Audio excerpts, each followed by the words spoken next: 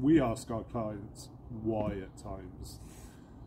If we feel you're doing something that isn't quite appropriate within the garden, we will actually tell you that, you know, there is a better method, or you should be doing something else. In this case, in this garden, we were moving a wall that was here. This area used to be a dog pen, and because of the view from the kitchen, you could see this wall which had railings around, and we were asked to move the wall further back to about here, so you couldn't see it from the kitchen.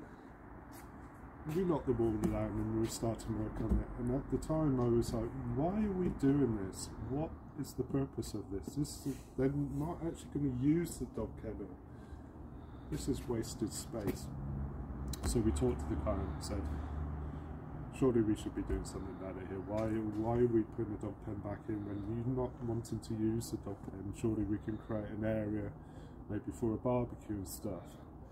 The client was thrilled with that idea, and we had to think about it. We did a very quick design that day for them, priced it up approximately, and got the agreement.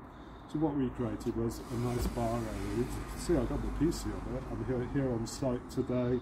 We're waiting for some products to come in. I'm just going to do a bit of work. When they're using it, they can have a barbecue here. They can put all their salads and drinks out, stools each side, people can chat, socialise whilst the barbecue's going on. The client loves clocks. Now, we had this end here, and I was saying to the boys, we need a feature on this. We need a feature on this piece of wood, and I'm not sure what to do. One of the boys suggested that we used a tree of life, which we have used for other clients, and they're a beautiful little intricate metal design, but it didn't feel appropriate for the client. One of my staff, Jay, said he likes clocks. So we listen, we think about what is good for a client. We understand what clients' likes are, and we can make suggestions. So we've got this lovely little clock, which he's thrilled by. And it's a viewable from the kitchen window, ticks here, just gives a nice feature instead of just a bland wall. So we think about what is good for the client.